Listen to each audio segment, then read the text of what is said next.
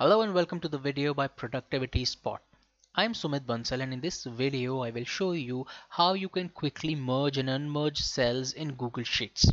Here I have a data set and you can see that I have merged these three cells B1, C1 and D1 as one, so that I have a main heading here which is revenue, and then within that I have these subheadings which is 2016, 17 and 18.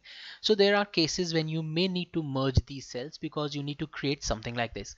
So let's see how to quickly do this. I'll go to sheet 2 here, and here I would type what I want in the merged cells here in the top left cell. Remember that only the top left value is retained, everything else is lost. And now when I select all these cells, all these three cells here, I would go to format, merge, and then I would click on merge all. And as soon as I do this, it will instantly merge these cells. It becomes one, and the value in the top left cell has been retained, which is revenue. Now let's see a couple of examples here. So let me first show you how we can use merge to merge all the cells and make it one. So here in this case I have 2 rows and 2 columns in this data set, and I would select everything. I would go to format, merge cells, and I would click on merge all.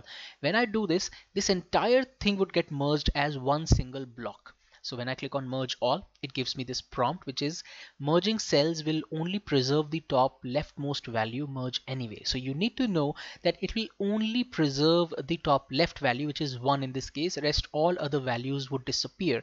So only have the value here, or be ready to lose the other values. And then when I click OK, you can see that I have this block where it is a block of merged cells, and it only retains the value which was in the top left cell. Now I can quickly unmerge it by going to format, merge cells, and I would unmerge this.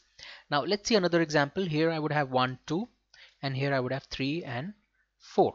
Now I want to merge these cells, but I only want to merge horizontally and not vertically. So I don't want this to become a one block of merged cell.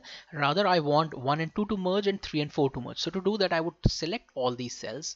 I would go to format, merge, and I would select merge horizontally. And when I do that, and again the same prompt, I click OK, it'll merge these two cells and these two cells. It has merged horizontally, retaining the leftmost value. Let me select and unmerge this again.